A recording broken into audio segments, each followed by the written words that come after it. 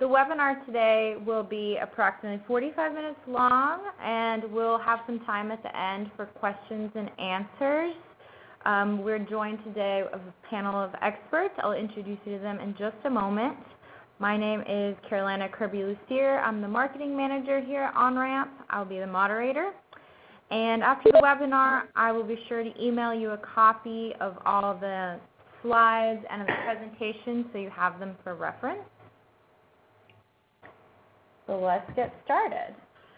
Today we're going to be talking about compliance and security and where it stands today and how it is evolving into 2018. We'll also dive into how we got here. The third-party ecosystem includes suppliers, providers, vendors, so we'll discuss that, and the data risks and challenges associated with each one. And then we'll dive into those shared responsibilities, so who's responsible for what, and talk about best practices. And then again, we'll have questions and answers at the end of the presentation. You'll see in the panel on the left that you're able to enter your questions, and then we'll just save them for the very end. So with me today, I have Chad, which is the founder of OnRamp. Hello. Welcome, Chad. Thank you for having me. Go ahead. So should I just introduce myself? Yeah, yeah. I see. Again, I'm Chad Kai. I'm Chad Kissinger. I'm the founder of OnRamp. I helped found OnRamp 25 years ago. We started as an internet service provider, and over the years really evolved into a much different company. Over the years, we were tasked or asked by our customers to not just help them with the internet, but to really run their information systems quite broadly in their business.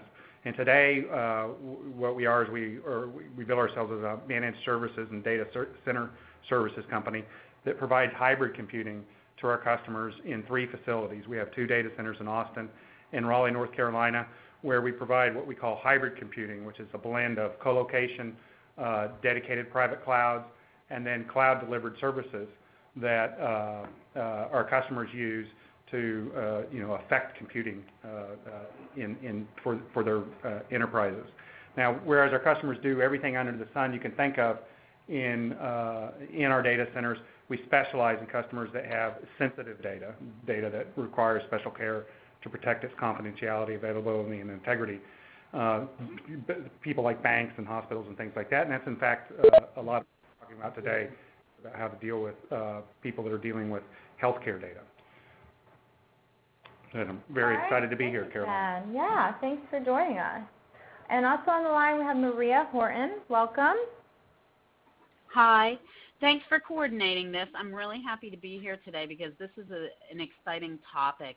I am the founder and CEO of ME-Sec Incorporated. We're a cloud security and engineering firm, but we have been working in the third-party space and compliance, working with everything from FedRAMP in the federal sector to helping smaller private companies meet some of the new compliance requirements. I'm looking forward to your questions today and your thoughts related to the new ecosystem and the things that are changing out there. So feel free, think of your questions now and ask all of us. We appreciate you joining us, Maria. We're looking forward to your insights. And also on the line we have Michael Casey. Hello, thanks, Carolina. I appreciate you putting this together. This has been a good thing to look forward to. Just a little bit about us. I've been in payments for about 15 years.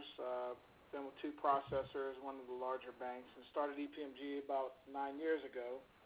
Currently I'm the managing director.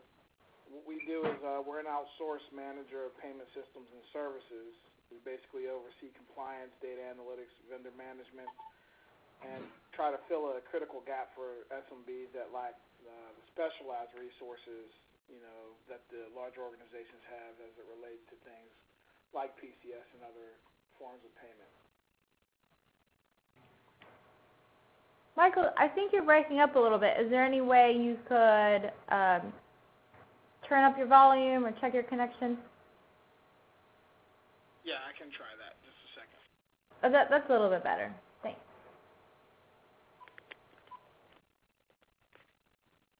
Well, we appreciate you being here, Michael, and look forward to your insights as well. Just to kind of kick us off, I just want to set the scene a little bit with a very telling statistic. That's from the Ponemon Institute. If you're not familiar with them, they do a lot of surveys and studies. And recently they discovered that about half of organizations are just not sure where their data lives, who has access to their data, how it's being used, and what strategies are in place to mitigate data risk. So those are just the people that were surveyed, and that is just the people that were willing to admit that they're just not sure who has access to the data. So you can imagine that the situation is pretty critical at this point, and that people are having trouble keeping up with their data, managing it, and keeping it safe. And because breaches are, reaching kind of the 4 million mark, and because we're just seeing more high-profile cases, it really is becoming more important for people to invest in security across the board, not just within their own organization, but also as they bring in third parties to help them. So with this in mind, what trends do you think have an impact, either directly or indirectly, in information security, moving into 2018? Chad, we'll start with you. So yeah, obviously everybody's aware of these breaches and the just ever-increasing shocking nature of them with the Equifax breach that we just saw with all of our personal information, which really is, I think, a watershed event breach in that the data that was revealed could actually be used to affect other breaches in the future. If you've ever been questioned by your bank or try to identify yourself to a bank or somebody, they often ask you these questions that are contained in your credit report that was just lost. I just read about an article the other day about an S3 repository, which is a repository for data on Amazon Web Services, that was found exposed, and some researchers went into it and found 100 gigabytes of data that represented the U.S. Army's entire intelligence database for Afghanistan, including the application of how to access it. Wow. So that was their active data. So we can see that the impact of these events are increasing and becoming more controversial and more difficult for business people to respond to. But if you start looking at them, the real cause of them, I think, is the increasing complexity of technology and the increasing number of people that are involved in technology. So, for instance, the example I just gave of the Army losing track of its intelligence data was, most likely caused by just a breakdown in communications between different people. Somebody, they probably had very good security around an installation and information system, and then somebody came in and changed something or disconnected something from that storage place, and the right processes weren't in the place, maybe the right communications weren't in place, maybe there was a contractor that didn't understand the requirements of that storage, and something broke down and that it was left open. So that's the real challenge, I think. It kind of encapsulates the real challenge that businesses and enterprises are facing right now, is the increasing complexity of IT, the fact that we're starting to outsource things to other people, the fact that we're starting to shift applications to the cloud, the fact that we're starting to use cloud computing and to blend all those in a hybrid fashion, is really creating a level of complexity that's very difficult for enterprises to address, and that's why we're seeing these mistakes. So this is Maria. When I look at this slide, I think it's a great picture of many of the issues we're going to see from 2018 forward. 50% of the organizations don't know who has access to their data, but the reality is they are often giving away their data to cloud applications and third parties, and they're sharing that information oftentimes without asking about what safeguards are in place. Many of them are asked to sign service level agreements without any identification of how they would respond in a security event. So I often recommend to our clients who are in the federal marketplace or who are small private businesses, small and medium sized, do you have a security SLA in which you're looking at someone reporting to you if there is a breach or how to respond. I also think it's important to think about 2018 and forward from a compliance perspective. Although security doesn't equal compliance and compliance certainly doesn't equal security, the reality is many businesses and federal agencies and state and local are being held to a higher standard from a privacy perspective with compliance as well as data security breaches. And so when we look at this, one of the key questions that you need to ask yourself is, do I get more security by going to a cloud-hosted environment, or is it about the same as the individuals that manage my information technology department on-premise or in-house? Am I able to increase my ability to protect that information? Because the reality is, in some instances, the compliance might actually cost you more money. In the last few years, the Federal Trade Commission has gone forward and brought cases against a number of individuals related to not honestly or openly recommending or protecting data and information. The conference has been muted. Did you just mute that? Don't mute that. The conference has been muted. The conference has been unmuted. Can you hear me okay? Yes. Yes. Sorry, Maria. We were. Sorry, but For those of you That's who are okay. on, if you don't mind being on listen-only mode, please continue. Sorry about that. no worries. The last point on this slide that I think is important to take away is the risk of non-compliance with regulations. One are the penalties that you might receive from organizations like the Federal Trade Commission or the FCC if you have IoT capabilities. The other capability that I think is important to look at in the risk of non-compliance is that under controlled unclassified information and DFARS, there is the potential that you may not be able to work in the federal environment. And you'll hear more about that as we go forward. Thank you. Michael, do you have anything to add about trends that you might be seeing within your space? Yeah, I actually wanted to say that because of the breaches and things that are happening, just like Chad was stating, I think what we're going to see here in the coming year, when we look at things that happen, like with Equifax and Uber, PCI being more in the forefront than it has been in the last several years, I think you're going to have more companies looking and asking questions like, how do they handle PCI, and should they use things such as third parties, and what's involved in that process? I think they're going to ask questions like, who do they reach out to for those things, and companies are going to be looking for these TPSPs or third-party security providers to meet some of the needs that they're going to have to be secure. And I think that's what we're going to see here coming up, is more companies looking for those third providers to meet that need.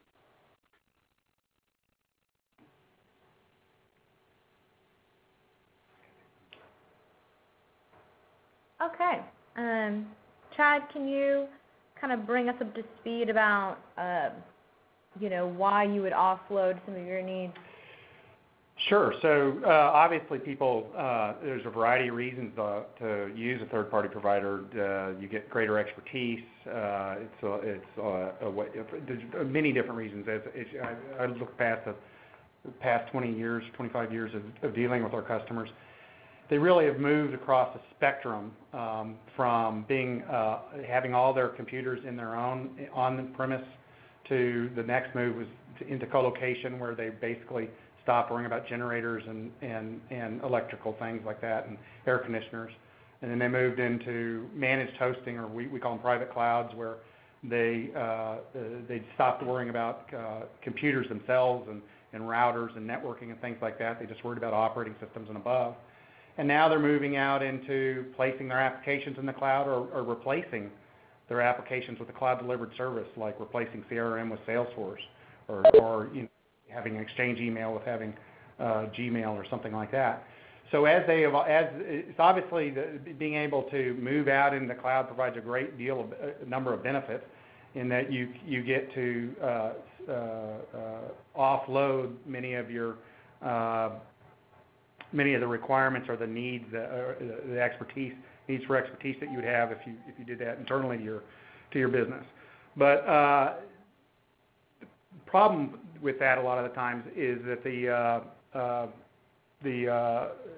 as you move out into using these third-party providers, a lot of times they don't have the expertise necessary to deal with. Did we switch slides again?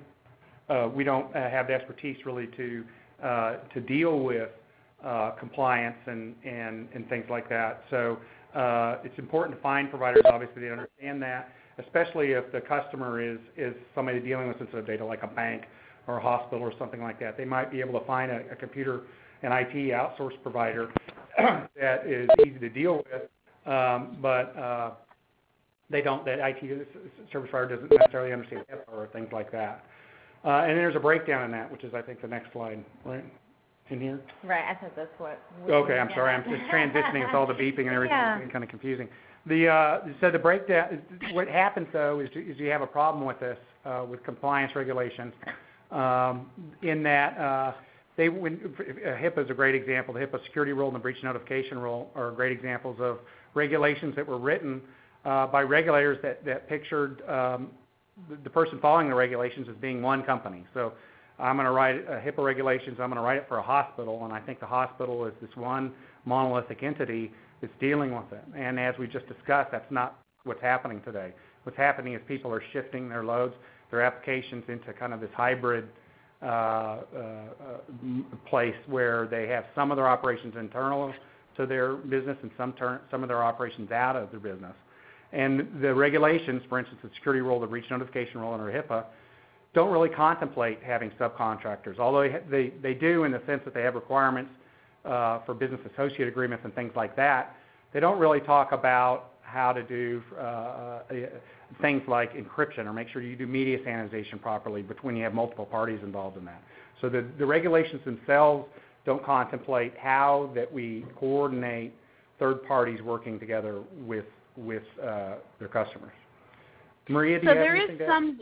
Yeah, I do. So there are some differences related to this. We are seeing in all sorts of places where there are entire small and medium-sized businesses that outsource everything from the back office to their public relations department. And it's very interesting to see how flexible and agile they are, but how they are also accomplishing compliance and security from third parties, either organizations like MESEC, myself, or like Michael's organizations and others are stepping up to the plate and offering solutions and services. I also think that when you look at this new world, and we're calling it the digital frontier or digital transformation in many locations, what you are seeing is that you need to apply some very baseline business practices. How did you identify who you were going to utilize? Did you look at your contract and identify the elements that you want to protect, not only from a service and business perspective, but also from a security and an information sharing perspective? And this has been somewhat awkward for some locations, and for others, they've moved into it very easily and quickly. Compliance really requires you to be responsible. They don't really care necessarily how you accomplish that. And I think that's lent itself very nicely to applications and cloud capabilities within the infrastructure. We're also seeing that the supply chain actually needs to be looked at multiple levels. Many folks think about the supply chain one-on-one. My organization contracts or teams or partners with one other organization. The reality is when you're thinking about security and compliance, you not only have to think about the partner that you have, but who are their partners and who are their partners, sometimes 4 and 5 levels deep with suppliers and vendors. And so thinking about security can be very complex as we move more and more elements into a solutions, services, cloud, and IoT environment.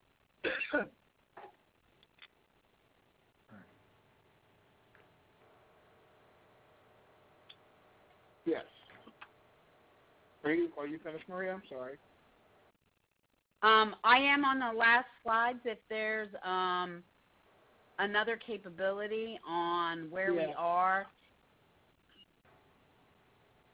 like the data risks and top challenges. One of the things that's really interesting to me, and I try to share with everyone, is that when you're accomplishing compliance and you're looking at cybersecurity, you want to be clear about who's responsible for what. That includes starting a service. That includes ending a service. It also means identifying in your policies and processes. So, for instance, as we go forward with cloud capabilities in all sorts of hosted solutions, your policies need to address not only what you can see and touch from a physical perspective, but what you have and what you are using in the cloud or in a remote location. In some instances, you will need to develop policies related to third parties and how you interact and what your expectations are, separate from your contract.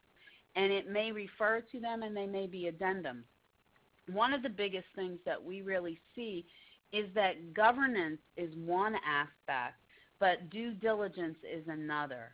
How you select a third party, how your board, if you're a large company, you have a board of advisors or a board of directors, is informed and receives reports because of the fiduciary responsibilities.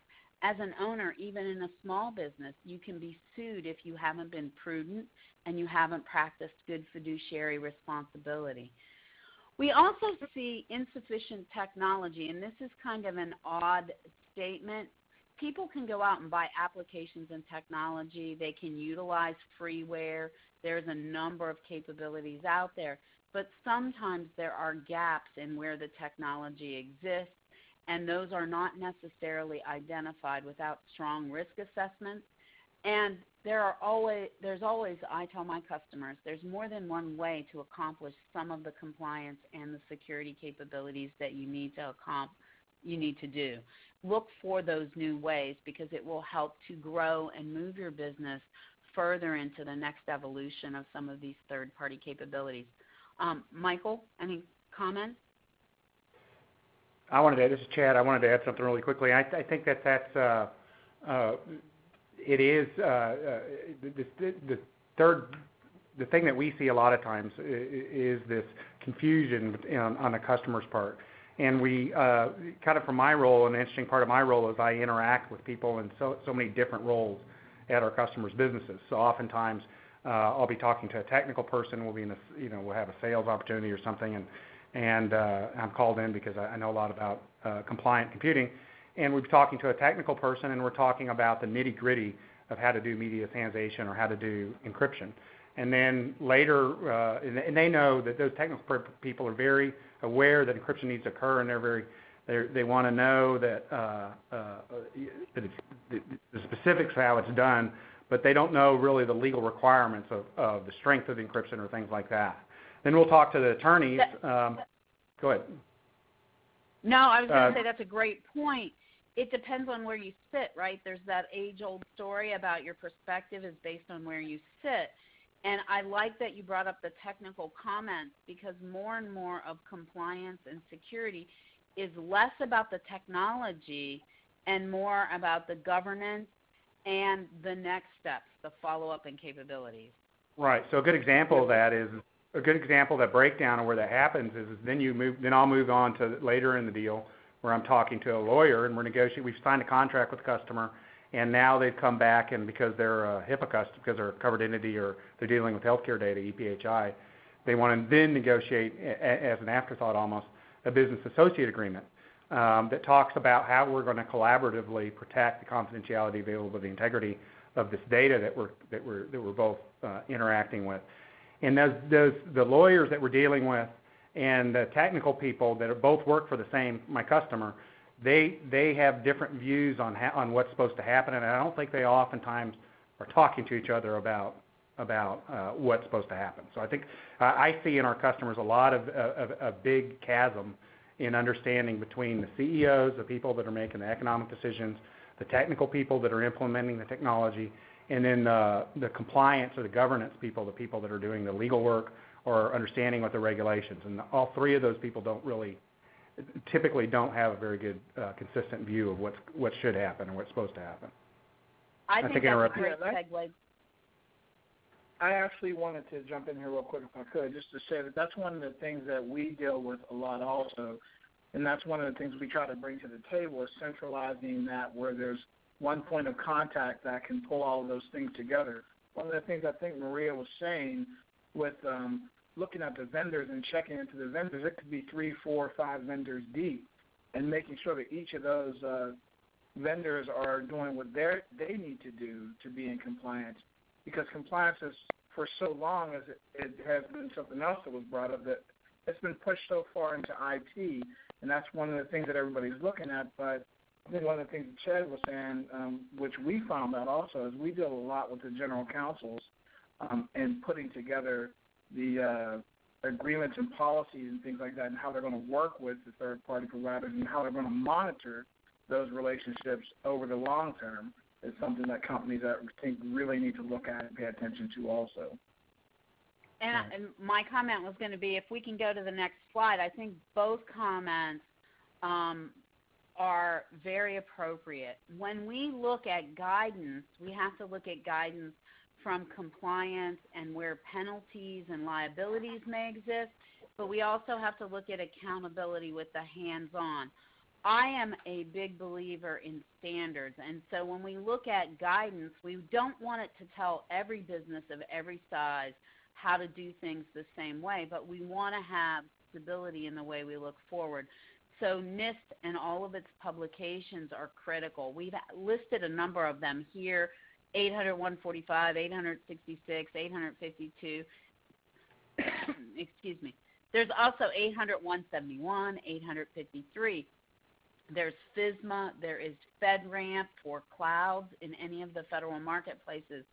What I encourage the customers to do is to look at it not only from the IT perspective, but the back office and legal perspective, the compliance perspective, and to pull all of those together such that the organization is protected.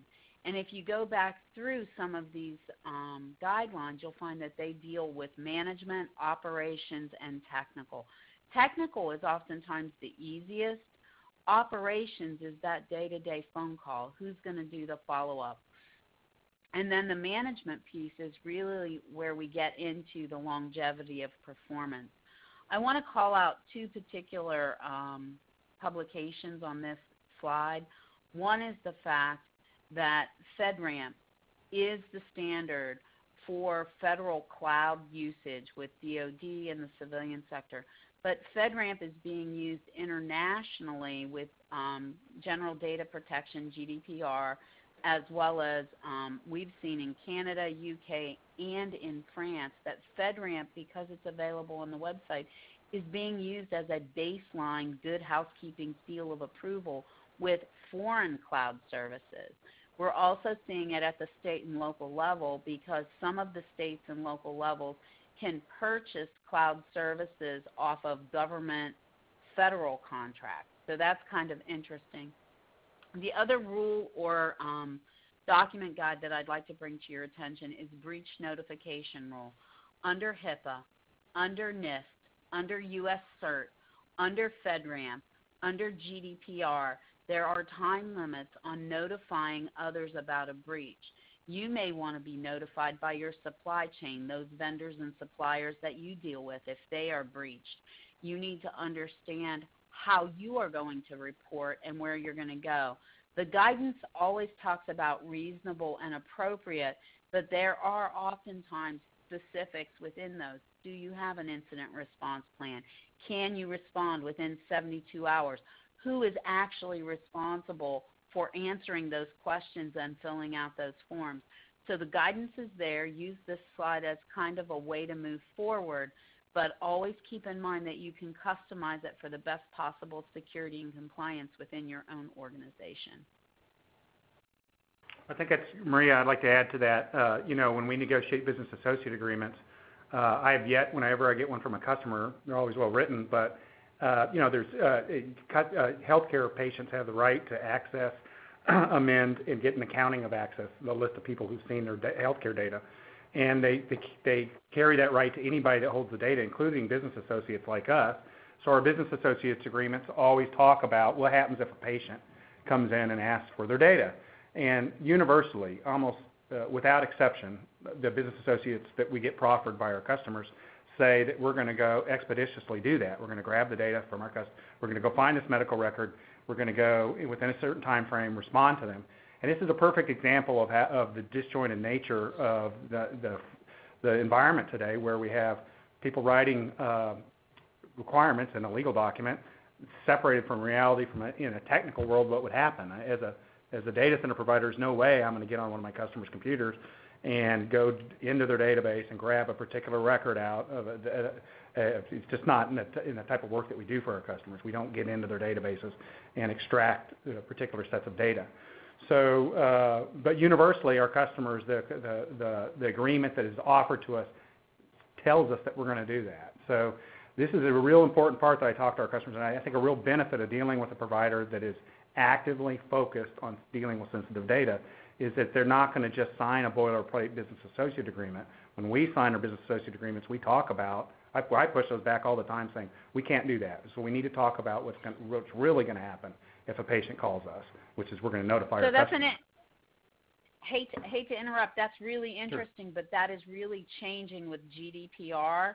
And there are requirements coming forward, and there are new tool sets that are out there that I have been introduced to, I've looked at from a white labeling perspective, because under NIST 853, which is in draft format, it came out in August of this year, at the United States government level, many of the federal agencies in DoD will actually have to go and search for information, and the right to be forgotten and the right to opt out is coming up in language over and over again. So when I work with customers who are new, small businesses, I work with them on the design level and say, you need to design this in. You need to understand what tools you're going to use to go back and extract that. Some folks are going to have to retrofit and use add-on tools to be able to search that data. Others are going to be designing from the very beginning for that kind of new privacy and compliance. In my opinion, 2018 going forward. Well, one of the things that companies also need to be paying attention to when completing things on the PCI data security standards, when they're completing their SAQs and things like that, is having a better understanding of the current data environment and determining, when working with the third parties, determining the scope of who does what. For example, in those things, many of the situations that we deal with, you want to be able to check who's handling the physical security. A lot of people think that physical security is completely outsourced, but that's only one piece. They still have that process they need to take care of inside, and that's a shared process there. The requirement 12 that they have for completing their ISPs, a lot of them are not prepared to do that either, and that's not something that they're going to get from the third-party organizations when they are just moving all of their equipment and so on and so forth into a shared facility. But the misconceptions revolving around these things of what a third party can do and what they can't do, which we usually say people are trying to third party out of compliance, is thinking that they can move all the responsibility to them without doing anything else, where they have to go out and also, as we've discussed in several of the other things, where they're going to have to get that validation documentation from them, from the third-party provider, and make sure they have those written agreements and policies in place where they can manage, again, the relationships that they have with them. Now, Michael, can you dive in a little bit deeper on the policies and processes for us? I'm sorry, I didn't hear that. Can you talk to us a little bit more about developing policies? I know that we've kind of discussed the fact that just creating policies isn't necessarily the right thing to do, because you can create policies, but they might not be the right ones. Can you talk to us a little bit more about establishing the right policies and processes depending on your particular business? Yeah, absolutely. There's a couple areas organizations need to pay close attention to with, high-level points, I'll say, for determining responsibility. One of the things that they need to do is they can develop a responsibility matrix, and that's basically a schedule or an appendix that's going to detail responsibilities of the parties in an agreement. It's more an easy-to-understand model. They can have put together a format. In the responsibility matrix, the third-party provider, it'll be useful in helping to identify a variety of issues that they could possibly come up with. In technology, it can help in the areas of who's purchasing system components, who's the building of the systems components, the testing and deployment of those things, and the different technologies they're going to use. Certain processes that they would come across would be things like the operational procedures that they're going to need to put in place, notification requirements. And these are things that most companies don't think about when they're putting these things together. They think it's a very simplistic process, but the initial setup in which you're going to get, you really want to be looking at all of these different areas. What audit procedures are you going to go through, the data and evidence retention and destruction, because they have your data and they have it on their facility. So you want to make sure that you can have all of this listed out and be able to, go back to that and use it in your, forward movement with those companies. So I'd like to add something here. One of the interesting things that we're seeing are a lot of requests for policies and procedures and security plans at the federal level, where one company is going, in order for me to trust you, I need to see more information about your system or your capabilities. We usually encourage folks to allow people to see but not retain a copy or not hold copies of certain plans if they wish to. We've seen charges being requested. If you want a copy of my plan, you're going to need to pay for it, and you need to sign a liability type waiver, because there are concerns that access to security data, security policies, and procedures actually puts your organization at greater risk. So I think we're going to see some evolution in how we handle policies and processes. Yes, you must have them. Yes, you'll probably need to attest to them, but the amount of sharing and how that sharing occurs can be done in a positive way, but it also can open you up to insider threats and potential risks. And that's just something to keep in the back of your mind, because you always want to protect your system from any other potential risks that may be out there. Right. I don't know anything. I don't know a lot of the things that are going on as far as the charging, but definitely you want to get out there and be able to get things like the report on compliance and the attestation of compliance from those third parties that you're looking to work with, making sure that they're doing their due diligence and finding out what was involved in that report on compliance, so that helps determine the scope of who's responsible for what and what they're actually going to be able to handle that you're not going to be responsible for in that scenario. The other key part that Michael brought up is about policies and procedures. I'm always pointing to the incident response plan. If you are 3 or 4 layers deep and there's a breach, or you're using, say, 5 different cloud or application providers, does your incident response and your procedures tell you who to call? Are all of your third-party vendors and suppliers identified? What we've seen as the hybrid cloud environment has continued to increase and grow, we've seen that folks haven't necessarily incorporated all of the information that they need for their third parties at the tool level, where you see endpoint protection, at the access management, there are third-party multi-factor authentications and identity access control, and even at network controls or the physical security aspect. And I love that Michael brought that up, because physical security is both what I can see and touch as well as what is going through IT access control systems. And I think that that's all correct. Obviously, what we've been talking about is how do you coordinate? How do you effectively communicate who's doing what? If I'm one of the themes that Michael touched upon is you never really, you can delegate the ability to do things and delegate tasks to people, but you don't really delegate responsibility. You always retain that responsibility for the data, and that carries on down the chain, down through subcontractors. And it's very important that you, as Maria mentioned, that you have in your security incident response plan, it contemplates the idea that there's this chain of subcontractors. In addition to all this, and part and parcel of all that is kind of this current slide that we have up there.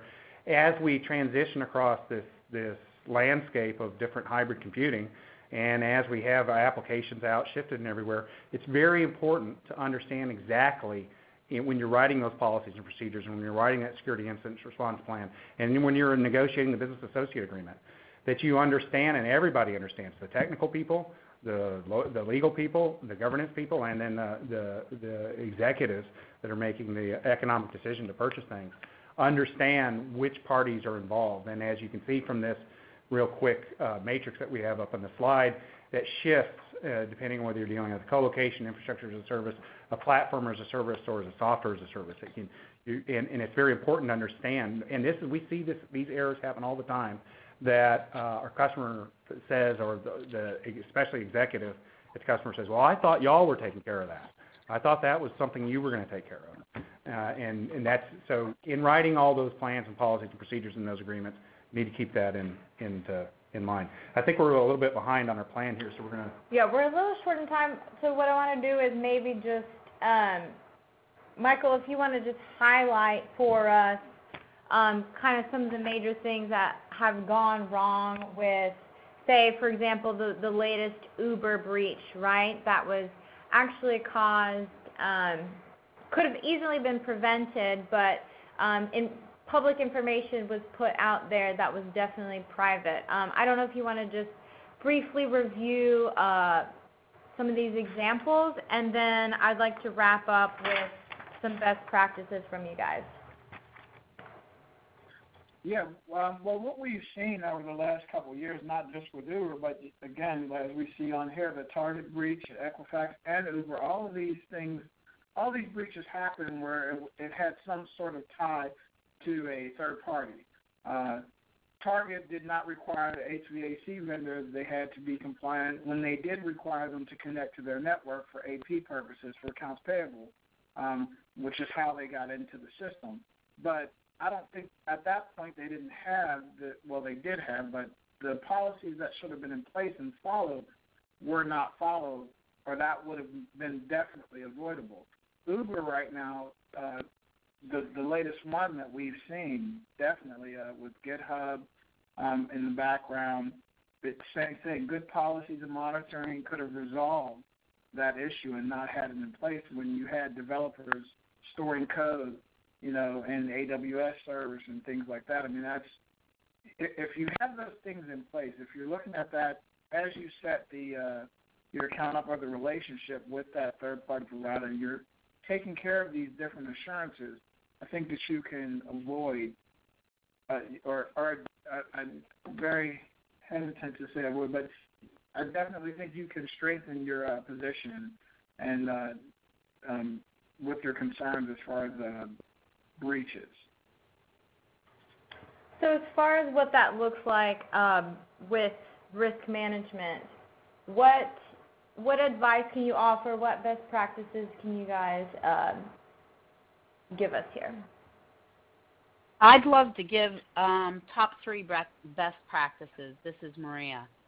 When I look at this, all of the comments have been great, and they've addressed everything from management through technical. But if I were you and I were giving you the free consulting today, I would tell you there are top 3 things from my perspective. Number 1, understand your boundaries. That means the systems that you own, the systems that you rent or buy, and the suppliers that are in that system. Understand where your handoffs are, because the connection points are oftentimes the weakest point.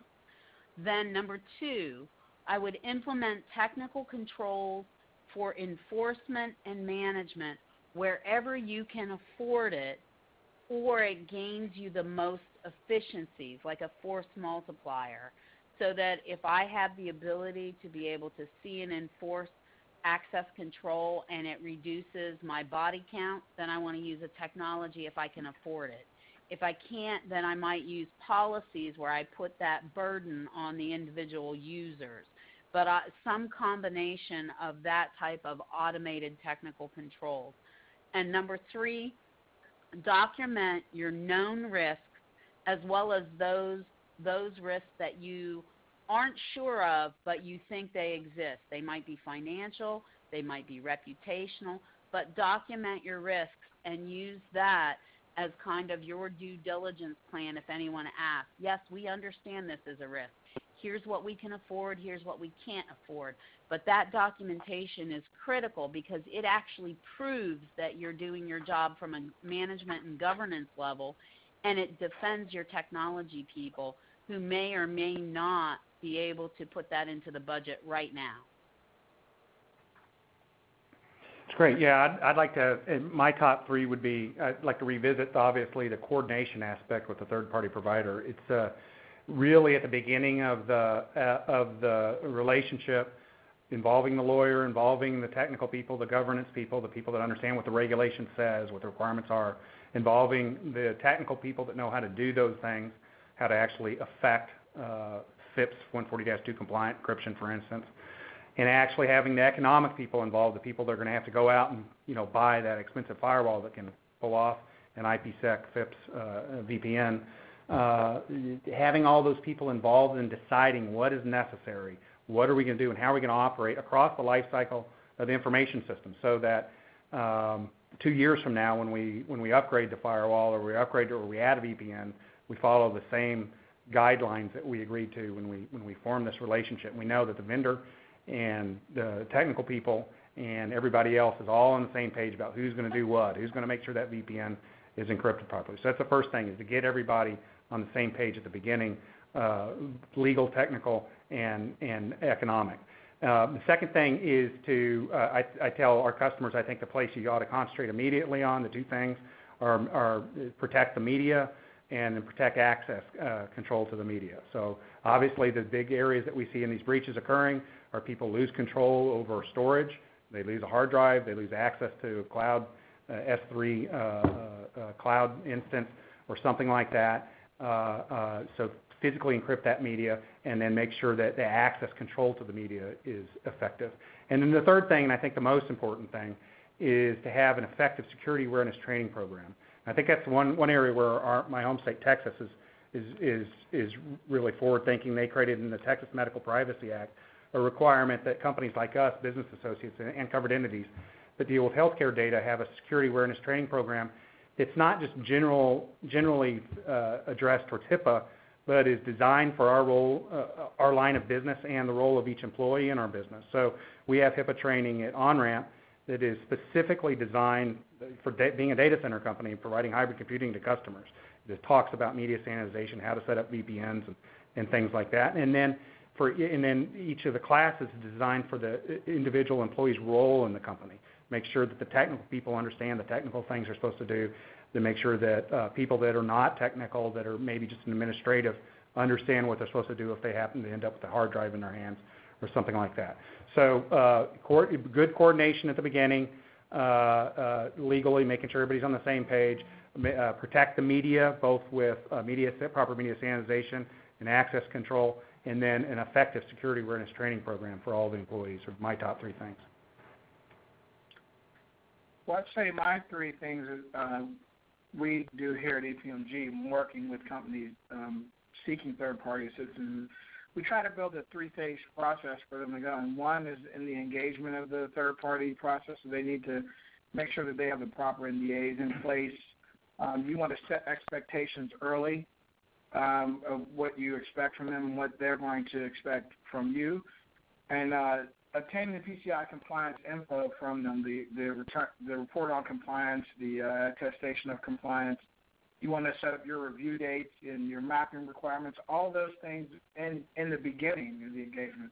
The second thing I'd say is in your agreements and procedures, getting policies out there of how you're going to work together, and also any considerations that may be there depending upon who you're dealing with, whether it's an acquirer, what the payment card brands are going to expect from you working with that third-party provider, or if there's anything that's going to be industry-specific, handling of your equipment, how are they going to destroy the data if there's anything that they have where it's media-based.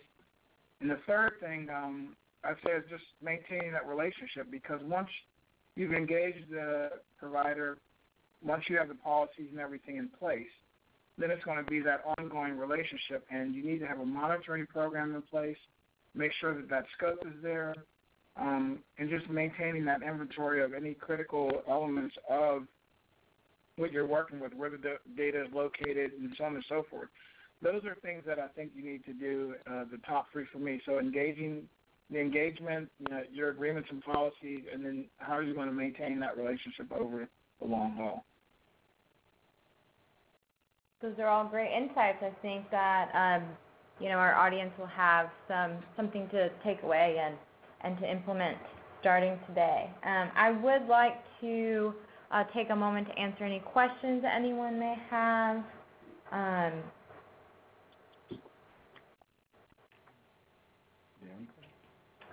Doesn't look like we have any questions right this moment, but let's just give them a minute to answer them.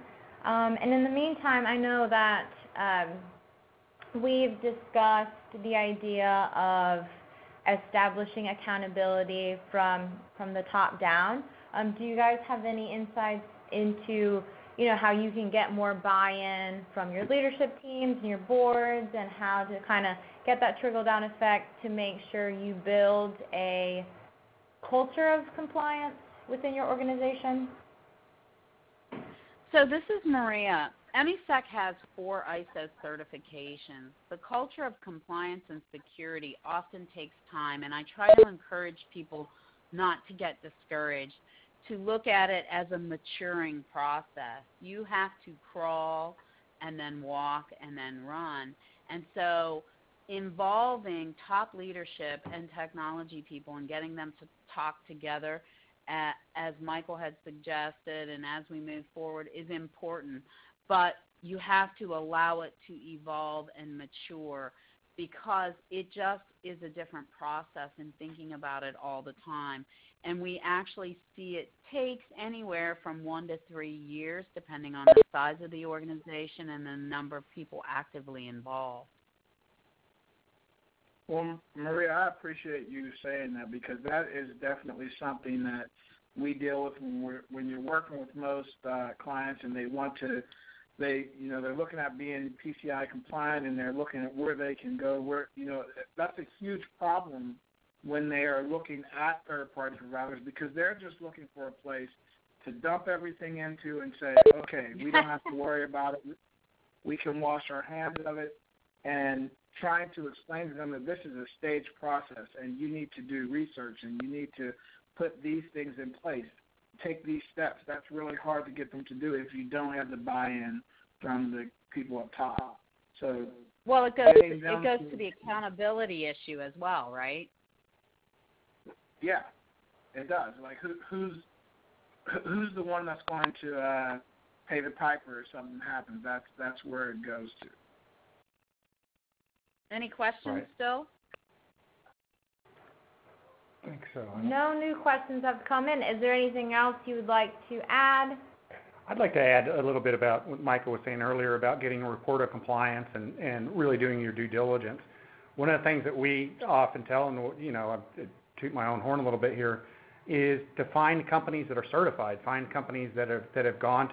If you want to know the company is serious about compliance, or your third-party provider is, see what they've done to reach compliance. So, for instance, OnRamp, we're a SOC 2, SOC 3 certified company. For a long time, we were a SOC 1 company when that was all that, it's SAS 71, that's all that was there. We've been PCI certified for requirement 12 and some other parts of some other requirements. So we just attained a high trust certification. As most people know, in the healthcare industry, there's no such thing as a HIPAA certification, but there's a private standard that we can meet. It's called high trust, and we've recently met that. and by doing those, we're showing that OnRamp is serious about living the culture of compliance, and that, you know, we're voluntarily going through round the clock, round the calendar audits all the time. We're being audited by third parties. So I think that's a big part of. Agree. You deserve the pat on the back. I agree with you, but it also shows your maturity because you start with one and then you go to the next one and then you have multiple certifications. I think that's fabulous. That's exactly how I look at the world as well. I think that's great. Great. Thank you. I agree. Well, thank you all so much for your time and for joining and your insights, and we really appreciate it. Again, I will be following up with everyone with these slides and the presentation recording so that you can have it for reference. And thanks so much. Thank you. Thank you. Bye. Thanks.